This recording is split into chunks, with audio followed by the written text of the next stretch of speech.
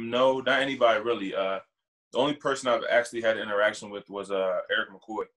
I reached out to Erik McCoy when I had announced I was leaving early, and I had reached out to him on Instagram for advice on what to expect throughout this draft process, and just stuff like that. He was actually the only like player that I didn't know already that I reached out to. Everybody else that gave me advice I knew already. He was the only guy that I'd never met before that I reached out to get advice because he was just in my shoes last year. So I reached out to him and he gave me advice during this draft process. He basically just gave me combine advice. It was a nice little long message he basically gave me.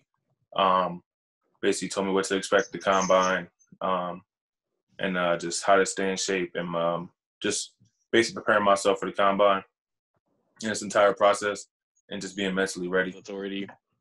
Yeah, I reached out to him because I remembered it was crazy. He's the only guy that I didn't know that I reached out to, and now we're about to be teammates, playing alongside of each other. So I made a priority to reach out to him because I appreciate his advice and him taking the time out his day to respond to my messages. And so I reached out to him, and he told me he was going to reach out to me. He just wanted to let everything die down, but I made a priority to reach out to him and let him know that I'm ready to work.